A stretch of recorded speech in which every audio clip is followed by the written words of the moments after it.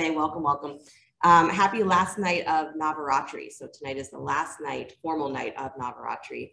And then tomorrow is what's considered the 10th sort of bonus day, the extra day, right? So Navaratri is 9 nights celebrating the goddess and how she sweeps through the world and returns it back to the state that it is meant to be, right? She removes whatever has become out of place or stagnant or out of balance, and then the world is renewed, right? So we begin again.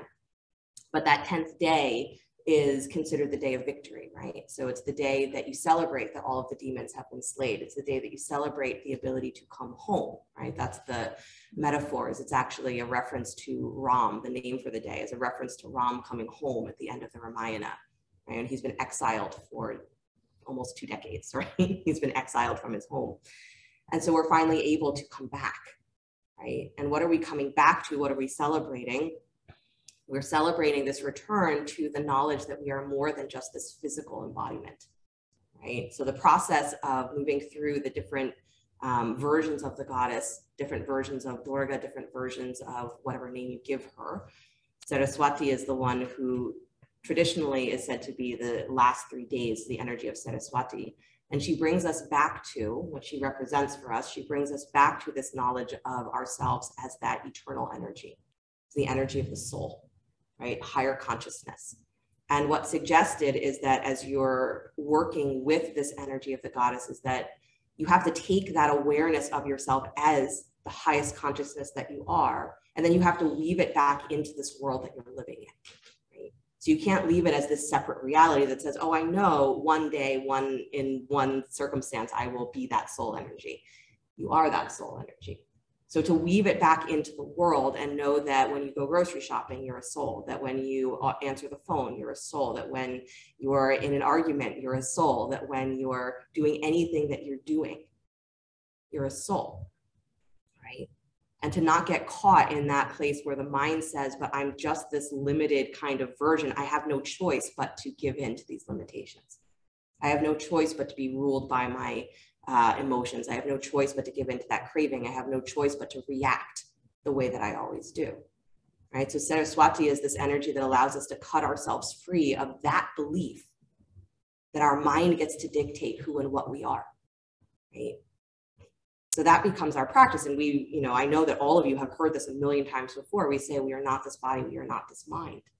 But to actually live that, where you know that your mind is a receptacle for your soul, can you make it that? And can you really look for that connection instead of assuming that whatever is going on in your mind is just the best you can do, right? And you hope that one day it'll get better. So that's our practice, right? As Saraswati says, can you reach for that highest consciousness of what you are? And then hang on to it so that you weave it back into your life, every breath, every step, every thought. And when you do that, then the world looks like a different place, right? You look like a different being.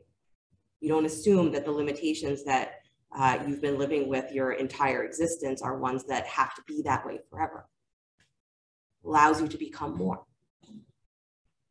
And then that cutting free means that we don't then generate more of that demonic energy and start the whole cycle over again, where then we need Durga, right?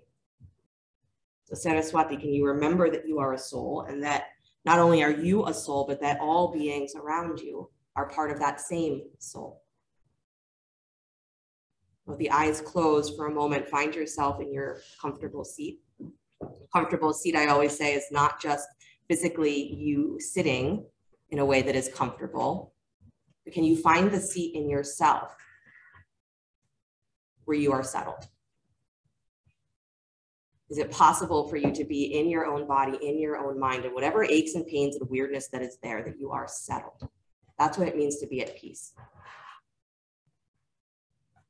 You're not trying to run from any of it.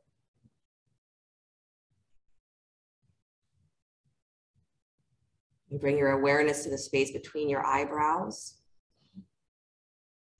As you're breathing, as you inhale, imagine from that space just this experience of everything expanding all around you. So your entire breath, you can visualize it as expanding outward in all directions from that space of the third eye. And then as you exhale, it just gently comes back to that center point right between the eyebrows. Then inhale it again, expand it in all directions. Just keep feeling that sensation of how wide can my breath go? How big? How long can I follow it? And then exhale, you bring it back to the center.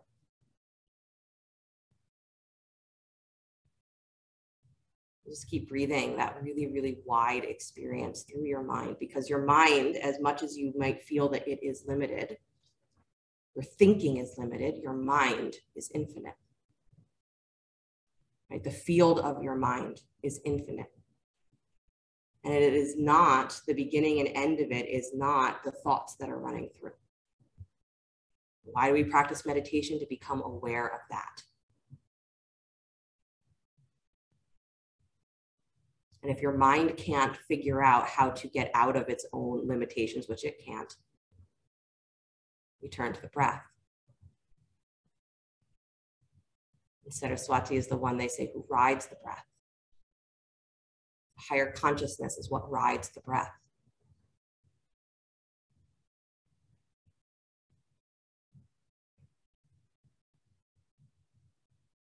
Don't get caught up and there's something to do, that the breath is supposed to do something.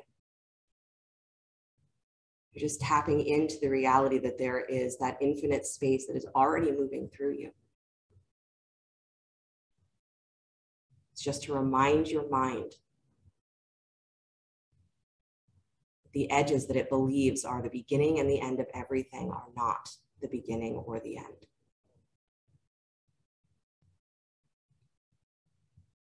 One more breath, again, expanding from that third eye space. And exhaling, letting it return. If you got yourself a little bit in that pranayama high, wonderful. Let that be the state of your mind as you go through your practice. Don't disturb it. And bring the hands together in front of the heart center, please, palm to palm.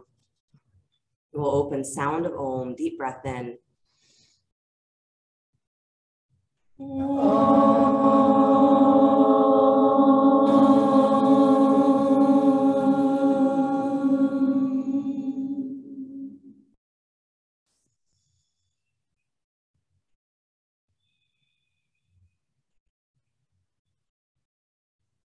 Let the eyes float open.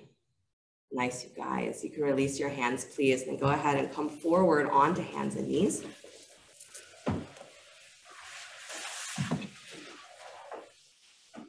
Onto hands and knees.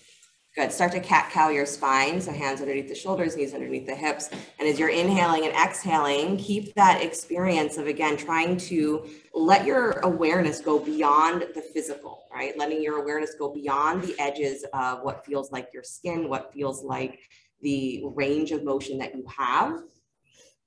Good. Sometimes, or it used to be a cue that was given, is that if you imagine that the line of energy that your spine is doing or that any of your limbs are doing in a pose, is you imagine that it goes on forever, right? So as you're breathing here, you're inhaling, you're imagining that that tail and the sternum are actually rising up in that arc eternally, right? They're going on forever. That doesn't stop where you no longer feel physical sensation.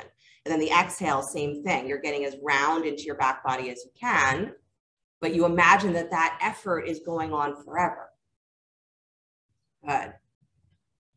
The idea of that, again, is to get your awareness to get a little bit broader than where you typically say, that's enough sensation.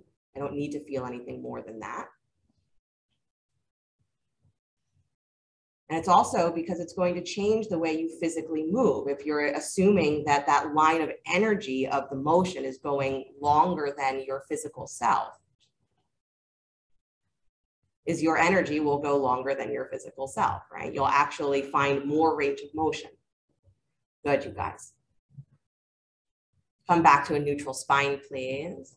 And then tuck your toes, lift your hips, come into downward facing dog. Nice, you guys. And then pedal your feet just a little bit, alternating bending one knee, then the other. Got it. Saraswati, I have to say, is one of my favorite variations of the goddess. She is the reminder that there is nothing in this world that can stop you. It's only you. that stops yourself. You say, well, that sounds a lot like Durga, right? Because she's the one that destroys things. Saraswati is the one that says no, because it's your mind that traps you. And if you know how to free yourself from your mind, then there's nothing in this world that can stop you. Come back to stillness, heels reaching towards the floor. Good. Take your right leg up and back behind you, please. Down dog split. Good. Keep your hips nice and high, and then bend that knee and pull it in towards your belly. Yep. But don't take the shoulders forward. Just squeeze the knee in, pull your hips up and back. Yeah. Good. And then extend that leg all the way back and up behind you. Good. Do it one more time. Pull the knee in towards your belly. Pull your hips up and back. Nice. And then extend that leg up and back again. Good. This time, bend the knee. Bring your shoulders forward and bring that knee towards your left elbow. So cross the body. Squeeze. Yeah. Let it touch the elbow. Go. That's it. And then take it all the way up and back. Down dog split. Really nice. And then step that right foot forward between the hands. Lunge. Good. Walk both hands inside the front foot, please. Walk to your left until you come to the center of your mat. Turn your toes. Prasarita Padottanasana. Good. Lift and spread the toes so that you feel the wideness of your feet. Nice, you guys. And then squeeze your legs towards each other. Pull your hips up just a little higher. Drop your head and your shoulders. Hold opposite elbows for a moment. Let yourself sway from side to side. Good. And if that's just a little tiny motion of your arms that's happening, let your swing come from your waist. There you go. Nice, Allison. You got it. Good. The Allison I can see. Obviously, Allison online, your camera's off. I can't see you. But I'm sure you're doing great. Come back to center, please. Release the hands down to the floor. Walk your hands straight forward in front of you so you're in a wide-legged downward facing dog. Nice. Again, hips drawing up and back, but then pressing into your hands. Don't forget. Excellent, you guys. Walk your hands all the way back in, please. Take your hands to your hips. Come all the way up to stand. Good. Turn your right toes forward towards the top of your mat. Bend the knee. Come into warrior two. Good. Turn your palms to face up towards the ceiling. Good. And then squeeze the shoulder blades behind the heart. So get really over-exaggerated in that squeezing. Squeeze, squeeze, squeeze, squeeze, squeeze. So you're going to feel like your wrists are actually coming back behind that level with your armpits. So now keep that squeeze, but bring your hands slightly forward so that your arms are right in line with your armpits. Good. And now turn your palms to face down and extend out through your fingers. So you're taking the tops of your shoulders wide, but you're still squeezing the shoulder blades in. And then imagine that that line of energy through your fingertips goes into infinity in front of you and into infinity behind you. Good. Now drop that left hand down the back thigh. Take the right arm up and back, reverse warrior. Draw that armpit down towards your hip. Good. But then lift the top of your hip bone up off of your thigh. Good. Nice, you guys. Come all the way back up to center, please. Cartwheel the hands down to the floor. Spin your back heel up. Good. Take that right leg up and back behind you. Down dog split. Good. Bend the knee. Kick your heel in towards your butt. Stack the right hip on top of the left. You got it. Don't let that left hip fall in completely. So keep your left low belly lifted and wide. Left armpit lifted and wide. Good. And then point that knee down to the floor, please, and step the right foot back between the hands. Lunge. Good. Drop the left knee. Use a blanket underneath that knee if you'd like. Anjaneyasana. Inhale, both arms up to the sky. You got it. Take your hands back behind your head, elbows wide.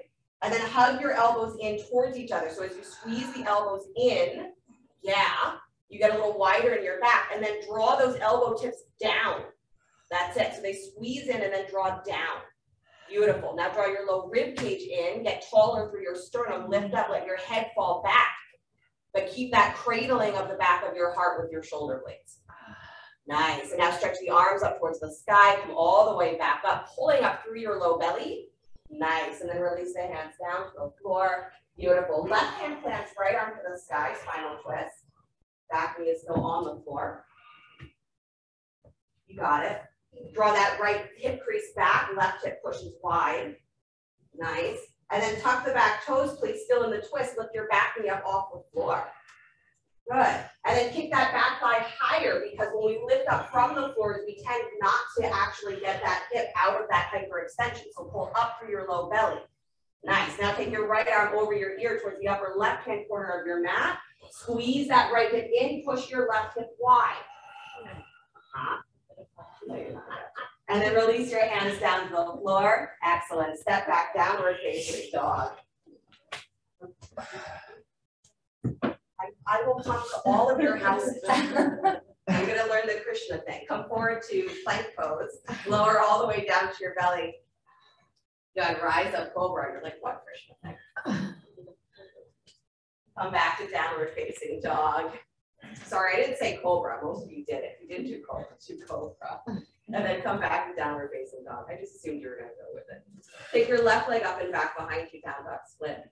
Good. Bend the knee, pull that knee forward towards your belly. Keep your hips lifted. So this is just to really stretch into the hip flexors, right? So squeeze in, but pull your hips back.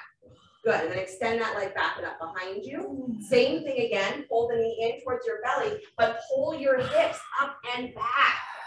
Yeah. And then extend that leg back up to down dog split. And then bend the knee again. This time as it comes forward, take your shoulders forward and take that knee towards your right elbow. So squeeze it in. Good. Keep your ribs up. And then extend that leg all the way up and back. Down dog split. You got it. And then left foot steps forward between the hands. Nice. Both hands inside the front foot. Walk to your right. Prasarita Padottanasana. Good. Lift and spread the toes. Nice. Good, you guys. And then again, as you exhale here, maybe let your head drop, let your shoulders drop, hold opposite elbows, let yourself sway, but from the waist, right? So let yourself move from your waistline. Nice. So the Krishna thing is they say that Krishna had this ability that he would just multiply himself. So when he's dancing with the milkmaids, is there would be an individual Krishna for each one of them. And that Krishna was, of course, the perfect Krishna for each one of them. So I'm trying to master that skill where I can just multiply myself. I can be at all of your houses all the time. Because that's not creepy. Just during class, just during class. Good. Come back to stillness, please. Release the hands down to the floor. This time, walk your hands back behind your heels. Good. So it's like you're walking underneath. So keep walking your hands back. You can turn your fingers if you like. But you're reaching underneath you. So you keep squeezing the legs, pull your hips up towards the sky, then walk your hands back. So you're getting deep into that sensation of forward folding, not being just how far you can reach with your arms, but how far can you reach with your spine. Good. And then walk your hands back out in front of you. Good. Take your hands to your hips, come all the way up to stand. You got it. Left toes turn forward towards the top of your mat. Bend the knee, come into warrior two. Arms wide.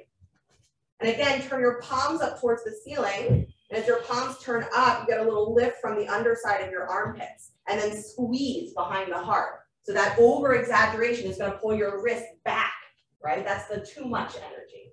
So as you're squeezing there, now move your hands forward again. So you take that feeling of being too far in your armpits out, and then turn your palms to face down and reach out through your fingertips, extend, but keep that squeeze behind the heart. Good, so the shoulders drop, but that upper back stays really engaged. Nice, right hand drops down the back thigh, left palm spins up and back. Nice, you guys. Now imagine again, the energy through those fingertips is extending into infinity. So that arm that's lifted, don't let it get floppy at the wrist, right? Reach, that's it. Nice. Good.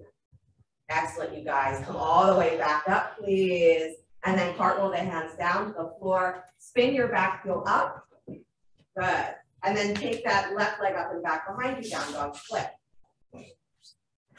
Got it. Bend the knee, kick your heel in towards your butt. Stack the left hip on top of the right. Good. Watching as that right heel squeezes in towards the midline. So you're not dropping your right hip or collapsing your right hip. You're pulling up, widening. Good. Point that left knee down towards the floor. Step the left foot between the hands. Lunge. And then drop the right knee down to the floor. Use a blanket if you'd like. Anjaneyasana. Inhale both arms up to the sky. Good. Interlace your fingers, press the heels of your hands up towards the sky. Pull up through your ribs. So get out of that habit of pushing your ribs forward, pushing your pelvis forward here. Get as tall as you can. Pull up. Front of that right thigh is going to get softer.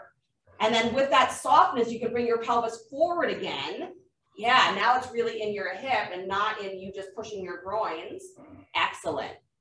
And now keep that sensation, reach your heart up a little higher, let your arms fall back, let your head fall back. You can release the grip of the hands, but take that back bend, ending them out. And continue to feel yourself pulling up from your waistline. Nice. And then all the way back up to center. Really good. Release the hands down to the floor. Nice job. Right hand plants, left arm comes to the sky, spinal twist with that back knee still on the floor, because I want you to notice how much when you went into that twist, your right hip spun forward, you pushed your left hip out to the side, and now you're completely collapsed in the front of your right thigh. Don't pretend you aren't, I'm watching you. So pull your left hip in, push your right hip wide. It's gonna feel very dissatisfying. Good. Nice, you guys. Root into the big toe mound of your front foot. Don't let your knee fall open. Good. Now lift your back knee into that higher higher twisting lunge, and pull that right thigh higher. Good, you guys. Left arm comes over the ear, reaching as long as you can. Keep pushing your right hip higher and wider, and then scooping your low belly to drop that left hip. Yes. And then release that hand down to the floor. Step yourself back downward facing dog. I know lunges are hard. To really do them correctly and get all of that outer hip and thigh energy really working, it's really difficult. Good. Slide forward to plank pose, upward push-up. Lower down slow to your belly. Good. Rise up cobra. Don't forget this time. Reminding myself. And then exhale, release, please. Press up to hands and knees and come back to child's pose. Nice, you guys.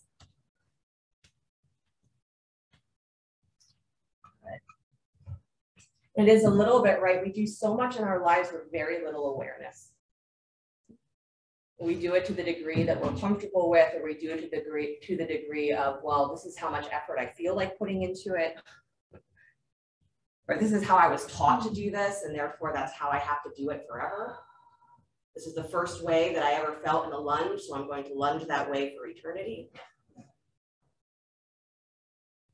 Saraswati is some of that. Get out of that habit of thinking that your body and your mind isn't changing every second. Right? She's the energy that flows, the energy that is constantly changing, that is constantly bringing things to their fruition, their fullness. You say, well, that sounds like Lakshmi. Well, with the same energy, slightly different perspective. Walk your torso to the right, please, over your right thigh.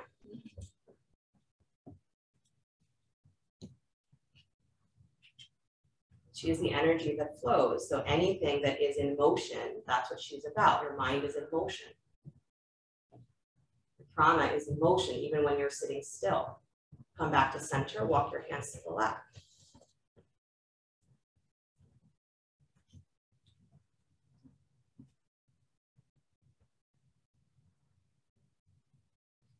Saraswati's story is one of my favorites because she is one of the few goddesses who does not have a consort, she does not have a husband. Even though she's often described as being paired with Brahma in the stories, they're actually divorced because she was not the person Brahma wanted her to be.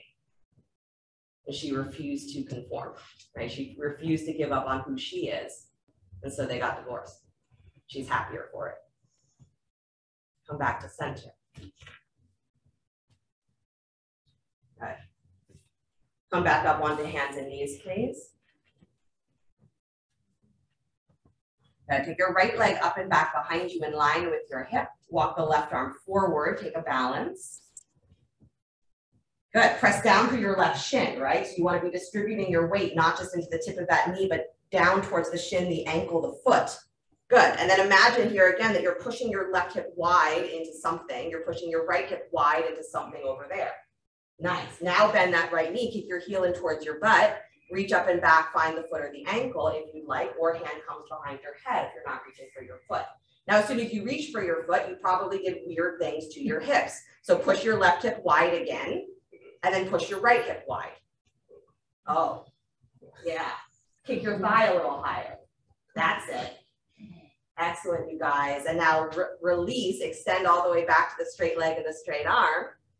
You got it. And then release that left hand down to the floor, please. Take the right knee down to the floor so it's bent. And then just lift that knee out and wide to the side into a fire hydrant. So your right knee is lifted wide in line with your hip or as close to it as you can get. Yeah. And then push your left hip wider. Yeah, your supporting hip has to go wider. Good. Lift your left low belly. Take more weight into your right hand. I know. If you can, extend that right leg all the way out to straight. If the answer is no, I can't, keep the knee bent. Good. You got it. And then bend the knee again, please. Release that knee down to the floor. Do some hip circling. Fire hydrants are hard. If you've ever done a fitness class and you just do like 50 of them without thinking, you're like, oh, that's not so bad. It burns, but it's not so bad. You do one really paying attention, you're like, oh my God. Can't handle it. Good. Come back to stillness, please. Hands and knees. Take your left leg back and up behind you. Good. Walk the right arm forward towards straight. Again, paying attention to how you are distributing your weight. Good. So if all of your energy is falling forward here or falling back, that's not going to work, right? So you have to have the hips drawing back with the armpits drawing forward. Push your hips wide. Good. And I know I'm already making you hold here. You're like, well, this is why it's hard because it's fatiguing. I'm aware. Bend your left knee, kick your heel in, reach up and back for the foot or the ankle. But it's also how you get to actually experience the pose that you're in. So it's not to make you tired, it's to make you aware that muscular energy has to be sustained. And that it's tiring because we don't do that habitually. Push your hips wide, right hip wide, left hip wide, kick your thigh higher, lift your chest higher. Feel as though you are trying to levitate in this pose. Good. And then go ahead and release, extend the leg, extend the arm. You got it. Good. And then right hand comes back down to the floor. Bend the left knee, so bring it back alongside the right just to reset. And then lift that left knee up and wide into that fire hydrant position. So the knee goes out towards the hip. Good. Both hands on the floor, Meredith. You're just lifting the leg. You got it. Out to the side. Nice. Good, you guys. Good, good, good. And then see if you can extend that leg all the way to straight out in line with your hip. Nice, Harriet. You got it. So take it wide again, Elisa, towards the parallel to the floor. You got it, Emily. Nice, nice, Susan.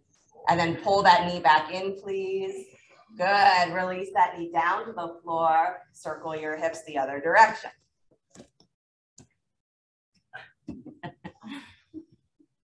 Wondering what sort of weird plan does she have today?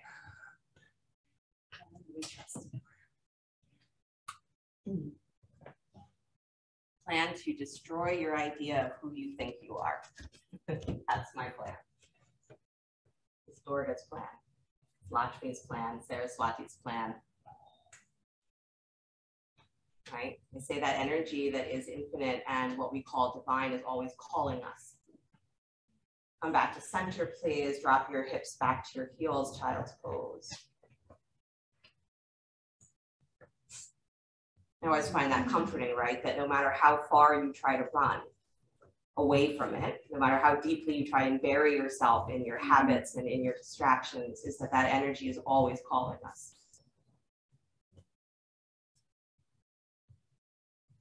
And so when we drop into something like the breath, is that gravity, we're no longer resisting it by paying attention to or focusing on the limitations of our mind, the thoughts themselves, then the gravity of that pull, we start to feel it. So it's like every breath is drawing us back to that, and the mind starts to freak out at some point. It says, whoa, whoa, whoa, whoa, whoa, what are you doing to me? All we're doing is giving it the opportunity to step out of that very small space that it has learned to live in, that's learned to define itself as. I was asking the question yesterday is, where were you before you were born? Not your body, not where was that. Where was your consciousness before you were born, before this body was born? Because biologically, we know, we can clarify where physical bodies come from, how they form. I don't think anyone has given us a clear idea yet of where consciousness comes from. Where were you before you were born?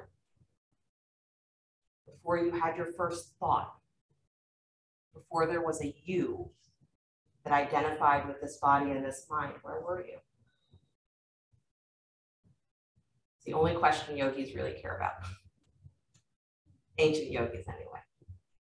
You're yogis too, so whatever you care about, that's what yogis care about. Walk yourself back up onto hands and knees. Downward facing dog. Good. Your right leg up and back behind you, down dog split. Good. Bring that foot forward between the hands, lunge. Drop the back heel, baby toe parallels back of your mat. Take the arms up to warrior two. Nice, Marlene. And awesome, you guys. Again, feel that squeeze behind the shoulders. Good. And then stretch out through your fingers so you have that feeling of trying to really widen that armpit space. Really good. And then take the right forearm onto the front thigh. Take the left arm over the ear, side angle. But watch that your front knee doesn't start to roll in as you do that. Press it wide. Nice, Melody. Good, and then keep that left arm extended over the ear. Take your right forearm up off of your thigh and reach it parallel to the floor out from your chest. So do the crisscross arm. Good. Nice. So right arm straight out from the chest, Lisa. Yep, you got it, Marlene. That's it. Beautiful. And nice, Anju. Good, you guys. Uncurl yourself back to warrior two, arms wide. And then straighten the front leg for Trikonasana. Reach out through that right rib cage, extend as far as you can. Let the right hand touch down to the front leg floor block. No weight. Left arm to the sky. No weight there. Good. And then bring your arms all the way back up to where you started. You got to use those sideways muscles. Good. You're going to do it again. Extend out. Let that hand touch down. Barely. No weight. Left arm up. I know. And then pull yourself all the way back up. Yeah. And then one more time, extend all the way out. Let that hand touch down, left arm to the sky. Pause for a moment with no weight. And then you can let that right hand settle maybe a little bit more, but I don't want you to lose the awareness of what it's like to hold yourself through your trunk. Good. Excellent, you guys. Softening the ribs in, extend out through the crown of your head, again, as though that energy goes on forever. Because it does. Beautiful. Nice, you guys. Bend the right knee, please. Release both hands down to the floor, inside the front foot. Spin your back heel up. Then walk the hands forward, step up into standing split. The left thigh comes parallel to the floor. But bend your standing knee, please. If you bend your standing knee, you can realize how much you are cockeyed through your pelvis. Your left hip is too high, I guarantee it. So scoop into that low belly, pull your right hip bone up off of your thigh and send that left hip wider. Your leg's gonna drop a little bit. And again, very dissatisfying, but that's okay. Good. Now scooping into your belly, press your hips up towards the sky to start to straighten that standing leg. And then any amount you can, start to walk your hands back towards your standing foot. Nice. Keep your chest slightly lifted. Yeah, just for balance. Beautiful, but walking the hands backwards. Nice. Beautiful, you guys. Gonna walk the hands forward again so that you are steady. And then go ahead and bend that right knee, step all the way back, nice long lunge. Take both arms to the sky, high lunge. You got it. And then hands to the heart center, please. Come into prayer twist, left elbow to the outside of the right knee. Push your left hip wide. Yeah, that's your back hip. Push it wide and kick it higher.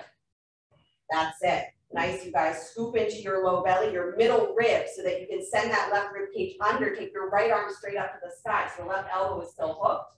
Right arm lifts up. Beautiful. Nice, you guys. And then release that hand down to the floor, please. Unwind. Step back to downward facing dog. Good.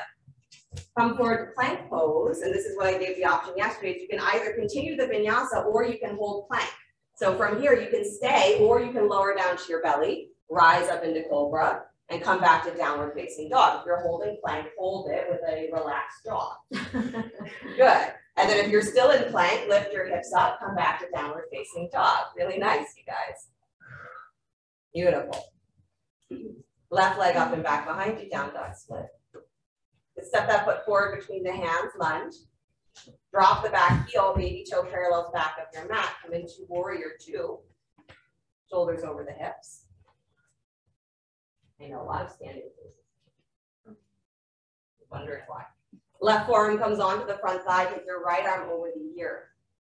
Good. Here we always say, or again, the cue used to be all the time, is that there's a line of energy from your back heel that goes all the way up through those extended fingertips. So don't get wiggly with your wrists, right? Because that's the line of prana. So you want there to be this awareness that your shoulder is connected to your hip and that you're trying to extend through both. Keep the right arm where it is, squeeze the feet. Left forearm comes off of the thigh, extend that arm straight out from your chest. You've got those crisscrossed arms. Widen your left inner knee, pull your butt cheek in. Yeah. Lean further. If you're not already parallel to the floor, get there. Nice. Good. Really good, Meredith. You got it. And then unwind back to warrior two. Yeah. Your sideways will feel it tomorrow. Straighten your front thigh. Good. Trikonasana. Extend out through that left rib cage. Let that left hand touch down, no weight. That's it. And then pull yourself all the way back up. Awesome. And then extend out again, reach. Let that hand touch down, pull your ribs in as you're reaching in both directions into infinity. And then pull yourself all the way back up. That's it. Last time, extend all the way out. Let that left hand touch down, right arm to the sky. Again, remember, here you can drop a little more weight into that hand. But remember what it's like to feel yourself holding from your trunk. Yeah. And to continue to extend that even when you are quote unquote resting in the pose, right? I'm no longer giving you specific cues that you are looking for. How long can I get from my hips to my armpit? That's the thing, right? If I'm not here telling you, do this in the pose, do that in the pose, you just stop trying to find more space. Don't survive your poses, live your poses. Draw your throat back. That's it. Bend that left knee, release both hands down to the floor, inside the front foot, spin your back heel up. Walk your hands forward, step up to standing split. Good. And then bend your standing knee. So by bending the standing knee, you can start to rotate the hips. You can get into that very sticky place that is your outer hip and butt and thigh of that standing leg. Good. Once you've done that, widen that inner knee. Good. Scoop your belly, push your hips back up towards the sky to straighten that standing leg any amount. It might stay a little bit bent. And then walk your hands backwards towards your foot any amount. Good. Saying that a lot. Any amount, any amount. That's to remind you is that the goal is not to reach your foot. The goal is to say, I don't have to have my hands in the same place and I can still hold the pose. I understand how to hold my center. And the pose wraps itself around. It expands from that point. Good. Walk your hands back forward, please. Bend the standing knee. Step back to a nice long lunge. Inhale, both arms to the sky, high lunge. Right? A lot of things about standing poses, they become easier when we start to pay attention to our center of gravity. And we make sure our center of gravity is distributed between the limbs, not forcing itself into one or the other. Hands at heart center, please. Prayer twist. Right elbow to the outside of the left knee. Keep your back thigh higher. Good. Press that knee wide into your elbow. And then press your right hip wide to the right. Beautiful. Curl into your middle ribs. And then stack that left shoulder even wider or higher. Reach the left arm straight up towards the sky. Right elbow is still hooked. Feel as though that hand is pulling you up to the sky. You're getting lighter, levitating.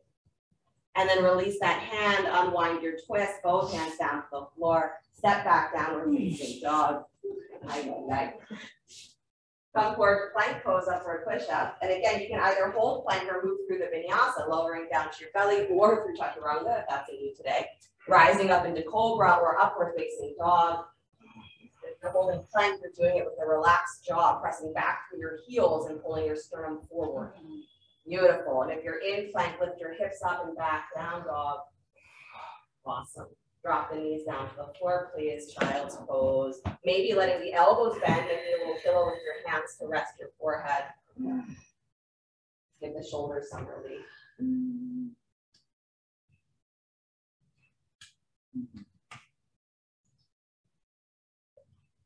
Center of gravity.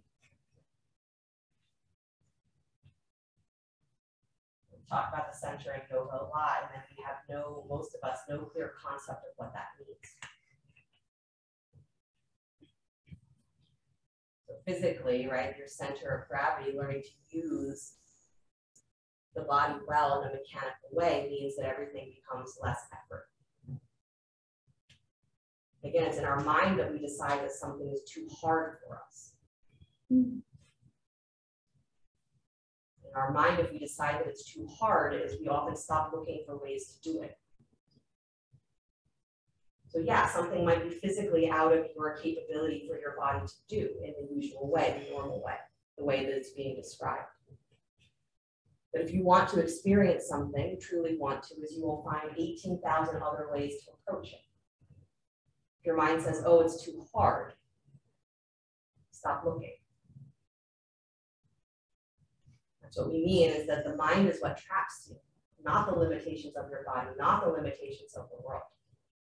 Those things determine in what ways your experiences occur and how you find them.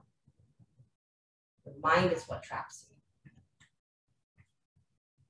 Saraswati is that energy that says, learn about your higher consciousness, educate yourself about your own mind,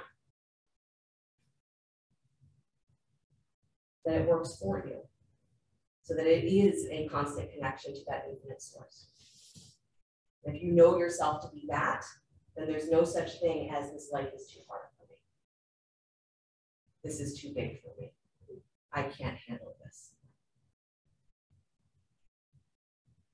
Can't handle what? Your infinite existence.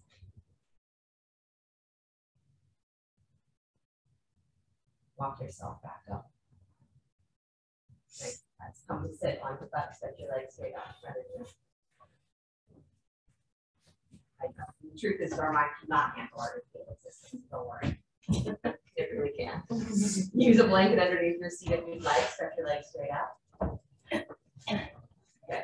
Bend the right knee, take your knee in towards your chest. Let the foot come to the inside of the right thigh. Let the knee go wide. Down into Shavasana.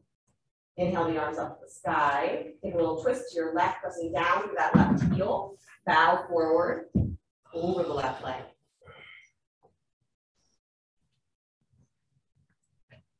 Probably when I say things like, oh, there's no such thing as this is too hard for me, you're like, no. My mind needs that, thank you. It's impossible that my mind couldn't think that. I'm not saying your mind won't think it. What we're saying is that your mind might think it, and then your awareness says, I know you're scared, and let's move forward anyway. That's Florida. I know you don't know exactly what step to take, but there's a way forward. That's Florida. That simply by taking a step forward, you remain open for opportunities to come to you. That's Lakshmi. The thing that you didn't think could possibly happen happens. That's Lakshmi. And even if that doesn't work, then you're taking a shower one day and your mind suddenly says, oh, I just need to do this. Saraswati.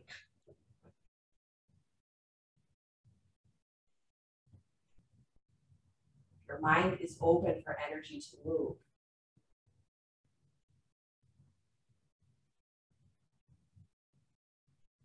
The world continues to renew itself over and over and over again through your mind.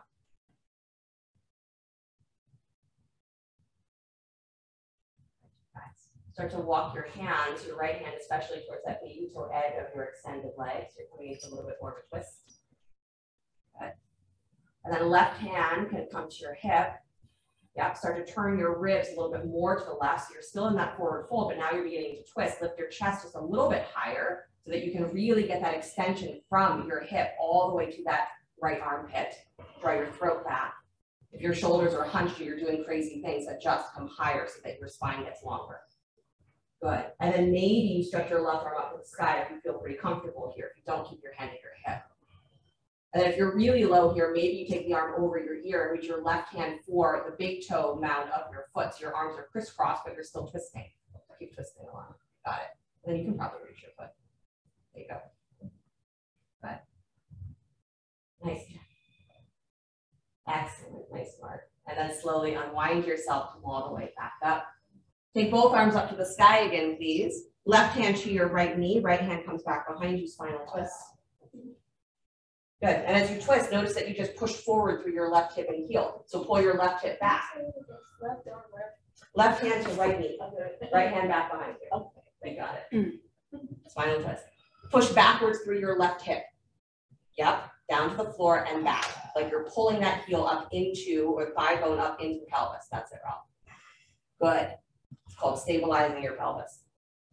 Take your right arm up to the sky, to the hand that's behind you, and then lean to the left, please. So you're leaning over that extended leg. Left hand is still on your knee in the twist. Good. Press down through your sit bones. Keep pulling that left thigh up and in. Rotate. Really nice. Good, Melody. Beautiful, you guys. Come all the way back up, unwind. And then stretch your right leg forward in front of you. Left knee comes in towards your chest. Good, let the foot come to the inside of the right leg, let your knee go wide. You can always use a prop underneath that knee if you need. My suggestion here, right, is there's two ways to do Janu Shirshasana, right? One of them is where we actually open the pelvis more. First variation, though, typically is we say to keep your hips level with each other, right? So that's the suggestion, is to try and keep your hips level with each other as much as you can for this variation. And then inhale the arms up to the sky, take a little twist to your right, bow over that right leg.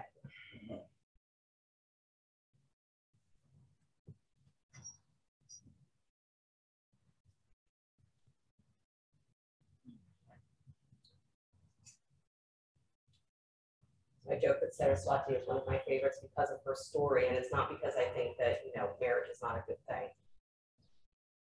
But being trapped in feeling like your life has been dictated for you in any way, any circumstance, and that you have to meet that expectation for someone to want you like you, for you to want or like yourself. That's how we get trapped in our minds. And that if something does not serve us, that we're not allowed to walk away from it.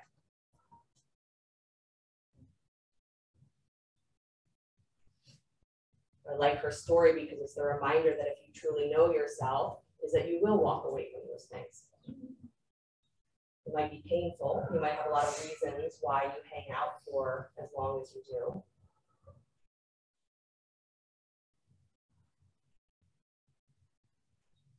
But it's your mind that traps you.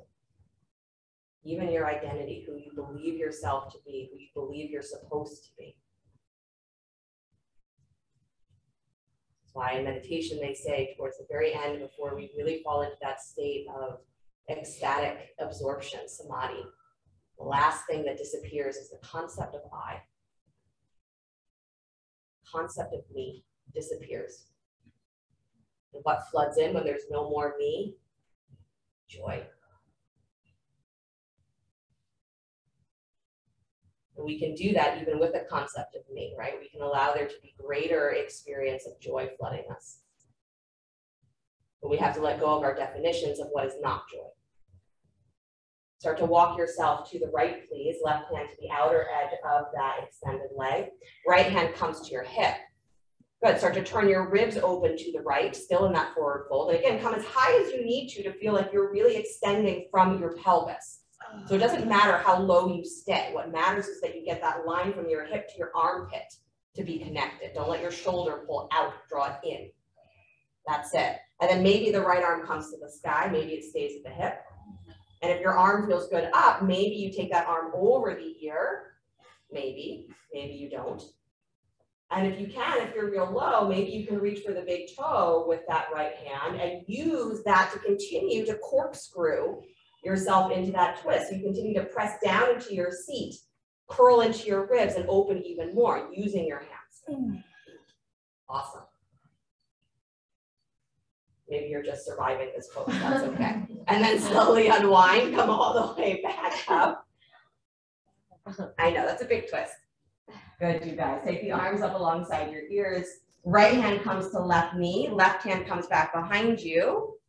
Different twist. Notice that the tendency is to push forward through that right hip and heel. Pull back instead and drop your weight into that right side.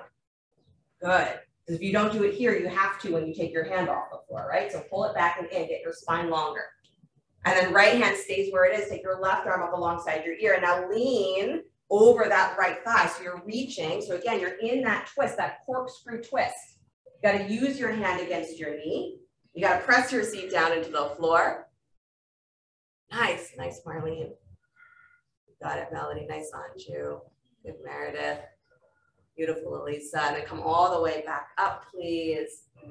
Excellent. And then unwind your legs. Stretch your legs out in front of you. Give them a little shake. Good. And then bend your knees just a bit. So press your heels down, bend your knees, and then walk your hands forward so you can hold your feet or your ankles. So legs still extended a little bit more, Emily, just up on your heels. Yeah, so it's like a lazy Paschimottanasana. I'm not going to say lazy because you're doing this on purpose, but yeah, Paschimottanasana with the knees bent, and then reach forward for the ankles or the feet. That's it. Exactly. Yep. So knees can be inside the arms, and that might be easier. Good. So the idea here is just that you have something to push into. So as you push your feet into your hands, scoop into your belly, press your seat down, round your back. Yeah, it probably feels really good because you've been doing a lot of twisting and probably overdoing it. So press your heels down, hold on, round your back. That's it. Nice, you guys. And now remember this feeling of drawing your ribs and your belly back to support your spine. Start to wiggle your heels forward till your legs come more towards straight. You can move your hands wherever they need to go, but stay a little bit rounded in your belly and then fold forward again. Let yourself drop deeper in. And if it feels good to just keep your hands at your feet with your knees bent and push, do that. Good. Nice, you guys. Then slowly walk yourself all the way back up. Really nice. So I'm going to give you an opportunity to go upside down if you would like to go upside down. If upside down today means legs up the wall, or it means laying on your back with your sacrum on a block, you can totally do that. But opportunity to go upside down if you would like to.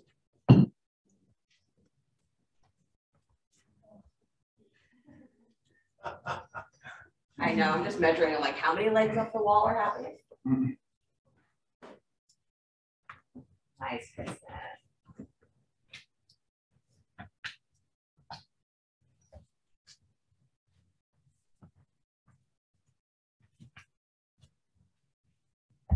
Good. Saraswati, because she is described as the energy that flows through the mind, that comes from the cosmic space, the etheric space through the mind. These practices for Saraswati mostly involve things around the third eye, around the crown.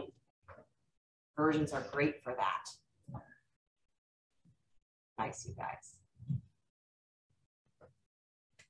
There's always the yogic joke that inversions calm the mind. For people who are learning inversions, they're like, no, they don't. Make me crazy. But the upside down experience for the body calms the nervous system. The amount of focus required to do an inversion brings your mind into close to what we call dharana. One point of focus. Calms the mind. If you think to yourself, there's no way, there's nothing that I can do to calm this crazy mind of mine. That's your mind saying, don't try to stop me from being crazy. There's a million ways to calm your mind. Discovering the ways in which your mind will calm, that's up to you.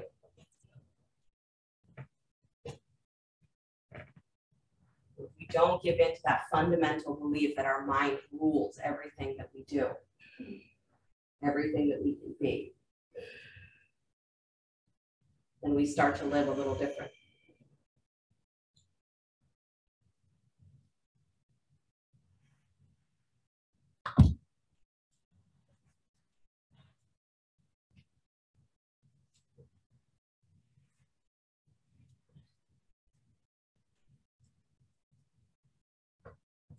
You guys stay with it another 30 seconds or so. If you already feel like you're complete with your upside down, of course, come down and rest. Child's pose, Virasana. Then in shoulder stand, rest in constructive rest or fish. Vicious in a resting pose.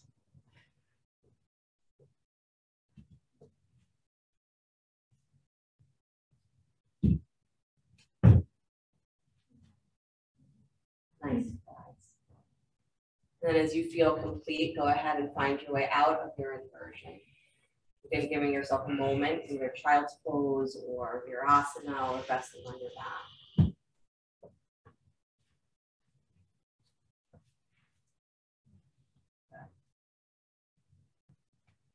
Then once you found yourself, moment of rest, found yourself finally. Bring yourself to lay on your back if you're not there already. If you're in the room with me, bring your heads towards the center of the room. If you're at home, your head where you want it to be. Good. And then grab your block, bend your knees, lift your hips, place the block underneath your sacrum. Sorry, this is what you were just doing with your inversion.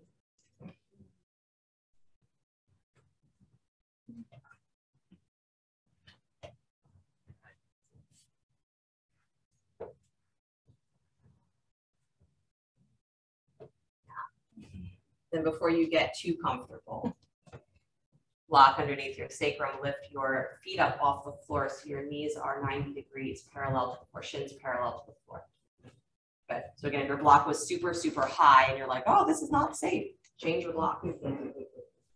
The shins parallel to the floor. Keep your left knee where it is. Take your right toes, dip them down towards the floor. So the knee stays bent. You're just taking them down and forward like you're going to place that foot down for bridge. And then you're going to pick it back up.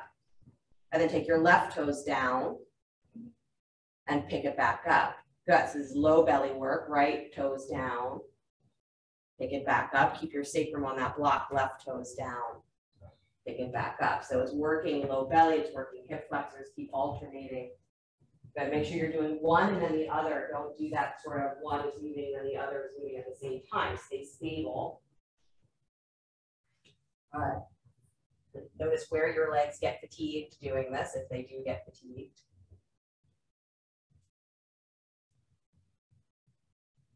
Nice.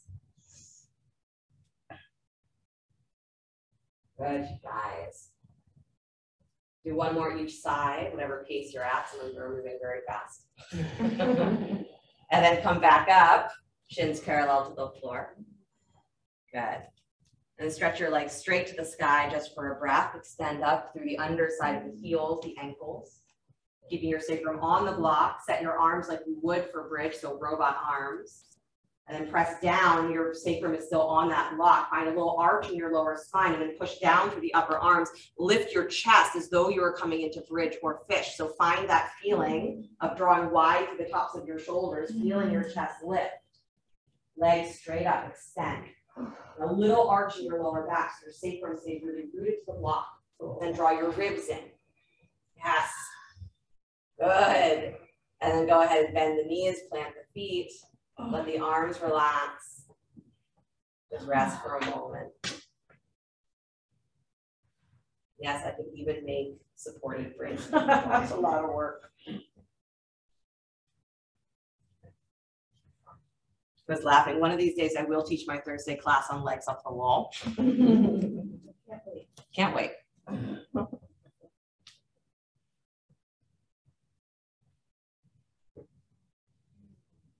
Actually, if you think about it, it's a very challenging pose to prepare for.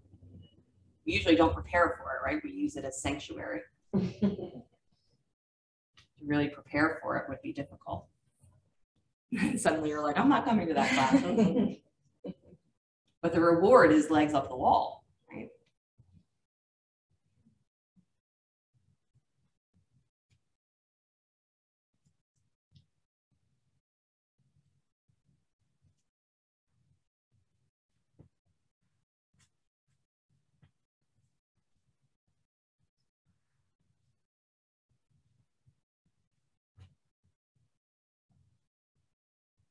Mind is given no direction. Where does it go?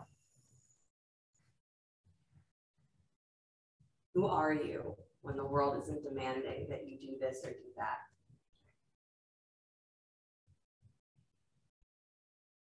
It's very interesting looking at the habits, the ingrown habits, and wondering where they came from.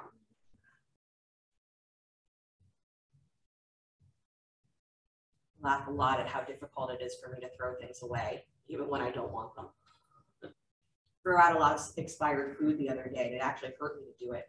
I'm like, well, you're not going to eat it. It's not good to eat. I was still sad because it was food that didn't get used. Our habits, right? What will I not let go of? It stays stagnant in my life, takes up space. Where is the insistence that that's the person that I have to be?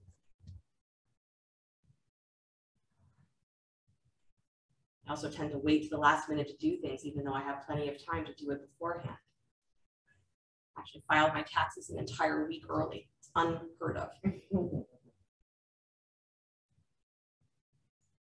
I had to fight myself a little bit on it, being like, well, maybe you'll do them and then you'll just file them on the deadline. Why?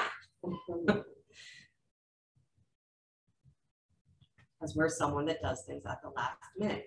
Wrong. A habit.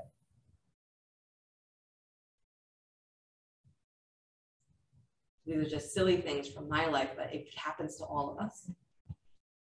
We have our things that we're sure I have to do it this way because this is how I do it. Usually, no. One more breath where you are. Then lift your hips up off the block, place the block to the side, slowly come on down. Now pause for a moment with just your hips resting on the floor. Don't give in to that urge to immediately pull your knees into your chest. Do a little rocking on your pelvis, so just pelvic tilts, trying to find a little bit of space.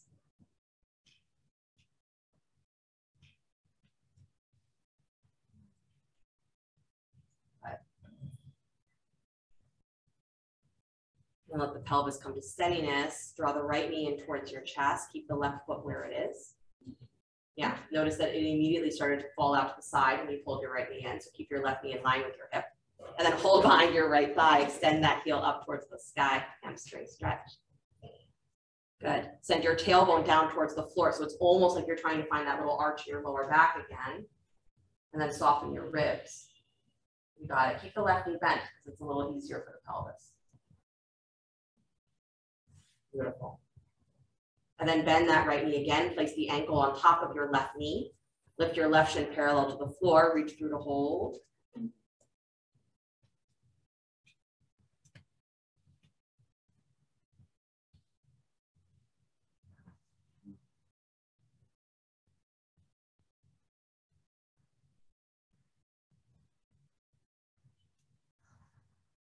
Joke and say it's a game of hide and seek that we play, the individual soul with that God essence, or the mind with that God essence, a game of hide and seek, but it's never God hiding from us.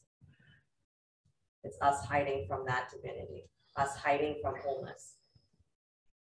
I have to do things at the last minute. I have to do the crazy things that I've absorbed from my experiences. I have to eat that cookie, even though I've had 12. Unwind, please. Placing the left foot down to the floor. Place the right foot down to the floor. Keep the right knee bent. Hug your left knee in towards your chest. Good. Don't let the right knee fall open. Hold behind the left thigh. Extend the heel up towards the sky. Pressing the thigh into the hands. Again, find where your tailbone is rooting down. So it's going to feel like that little arch of the spine. Good. Then bend the left knee, place the ankle over the right thigh. Lift your right shin parallel to the floor. Again, you can reach through to hold or let the legs hold themselves.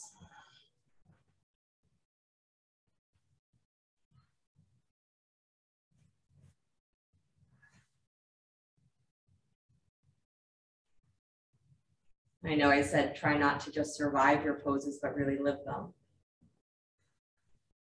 The same way where you feel sensation in your body right now, instead of judging it and trying to run away from it, can you interpret that sensation of staying with your body's discomfort as love? That staying with this body is love. Right? That love is not the absence of discomfort, but that love, real, deeply held love, embraces all experience. Because that's the essence, right? The eternal essence is that all experience is embraced.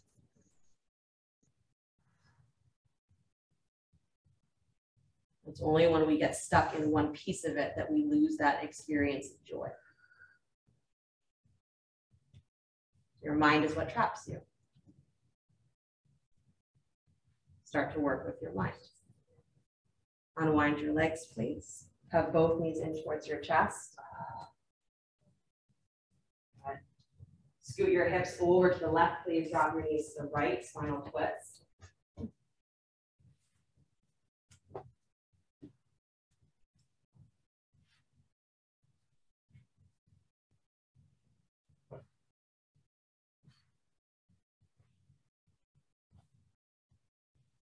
And then bring the knees back up towards the center. Scoot your hips over to the right. Drop your knees to the left.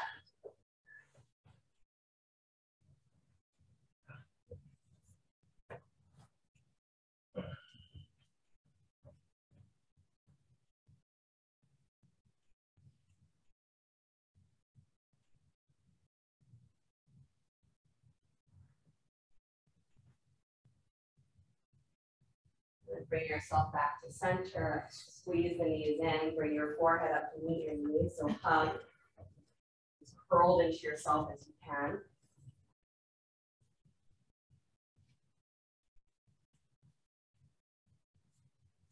And then as you release, extend the legs out in front of you. Arms alongside you. Find your Shavasana.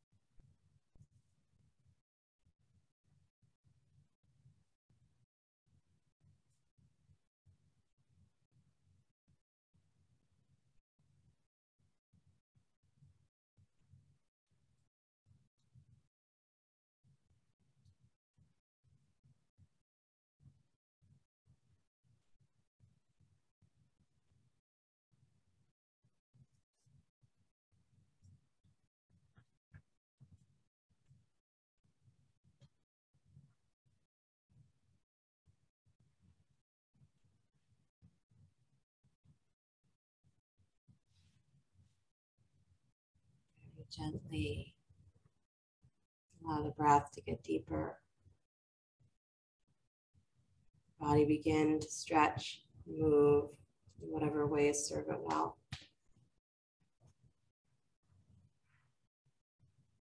As you're ready, draw your knees in towards your chest. Roll to your right side. Take a moment before you begin to push the floor away. Come back to an upright seated position.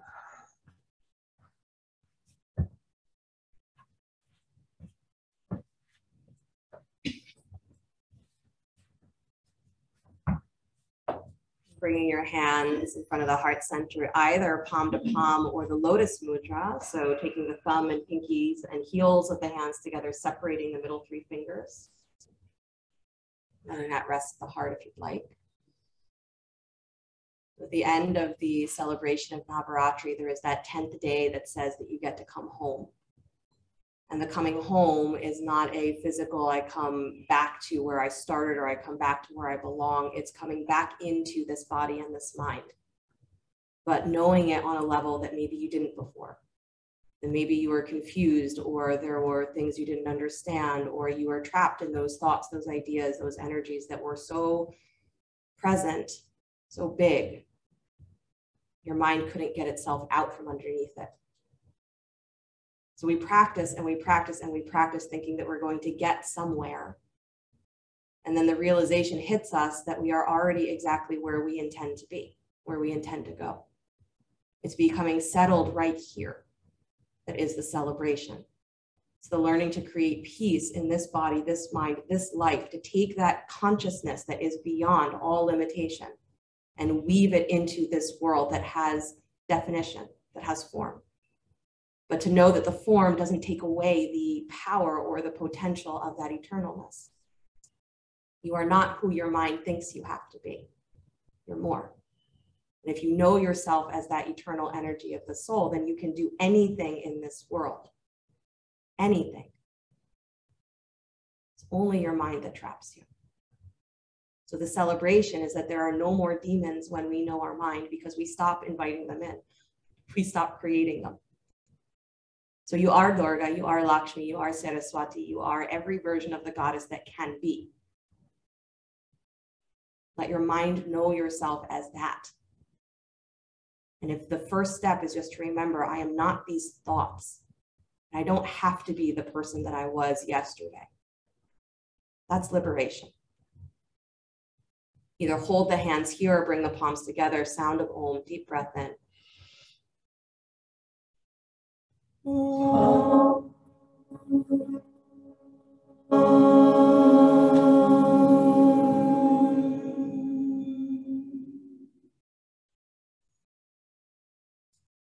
And palms together, sliding the thumbs up to the space between the eyebrows. Namaste. Namaste. Thank you guys so much. Have a beautiful rest of your day, beautiful rest of your week. Meditation at 11 if you'd like to stay or come back. Angela's tapping circle is today at 2. So if you're still interested in that, I think you can sign up last minute because she is still holding it. So check that out if you'd like. And then check out the website for other stuff coming up. Cheryl and Eileen have a retreat in May. I don't know what else I'm supposed to tell you. Stuff I'm sure. Look it up. Bye.